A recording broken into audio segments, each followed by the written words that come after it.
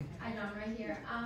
So you've been with the company for a long time on the screen as a wrestler. After your retirement, do you see yourself maybe doing like a backstage as a producer or even just working with the talent in the future?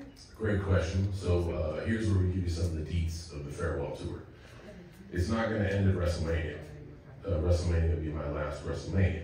But hopefully, if everything goes according to plan, we're going straight through from January to December.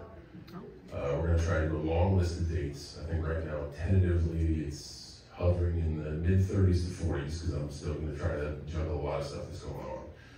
And that'll be the end of my in-ring competition.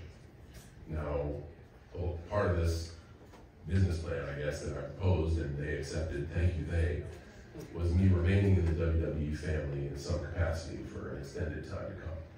I've always said to the audience that the WWE is my home and I love it. And just because I physically feel I'm at my end doesn't mean I need to distance myself from something I love.